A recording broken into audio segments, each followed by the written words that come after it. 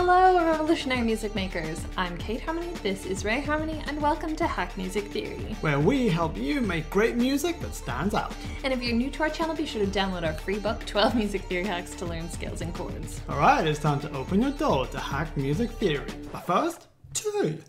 Break Law off the new Dogblood EP from Skrillex and Noize contains an awesome Indian vocal sample which instantly hooks you.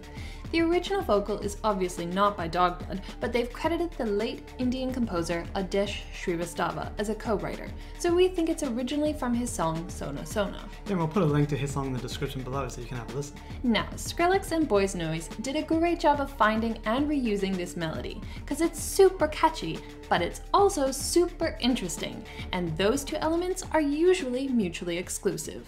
In other words, if you want a catchy melody, it can't be too interesting, otherwise people won't be able to sing it, and therefore it won't be memorable. And if you want an interesting melody, it can't be too catchy, otherwise it'll become too familiar, and then it won't be interesting anymore. So, how can this melody be both interesting and catchy?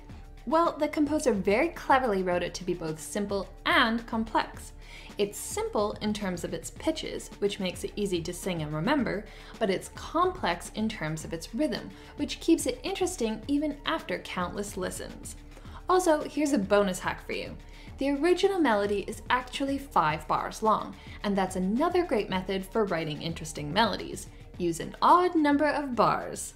Alright, now you're going to learn how to use this theory to make your own version, and what you see on the screen right now is our version that we made earlier. So start by setting up 4 bars of 4/4 with your grid set to 30-second notes and your tempo set to 108 BPM. Break law is in D Phrygian, so we'll use it too. Step 1. Pitch.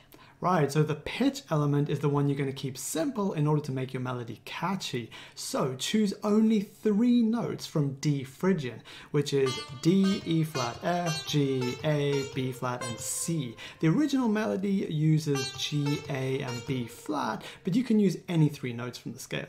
And if you want, you can choose a 4th note that will be used exclusively as a 30-second note to decorate your melody and provide some variation. The original melody uses C as its decorative note, but once again, you can use any note from the scale. And by the way, if you need help writing melodies, then simply use the melody checklist in our songwriting and producing PDF. It's the ultimate list of do's and don'ts for writing great melodies. And on that note, just a quick reminder that our epic summer sale is finishing this weekend on Sunday, June 9th. So if you want 33% off all our PDFs and our online course, then head on over to hackmusictheory.com. Step 2. Rhythm. Now, the rhythm element is the one you're going to make more complex in order to make your melody interesting. Remember, if your pitches and your rhythm are both simple, then people will get tired of your melody after a few listens. A more complex rhythm will give your melody depth, which will in turn give it longevity. So here's how it's done. You actually write 4 melodic segments, known as phrases, which then come together to form your melody. But, and this is a very important but, in order to make your whole melody unpredictable and therefore interesting, make each phrase different and don't stick to the bar lines. For example, you can see our first phrase actually ends in the 2nd bar, and our 3rd phrase actually begins before the 3rd bar. And lastly, in the Dogblood track, the melody is played over a droning bass line that just keeps pounding that root. So we'll do that too.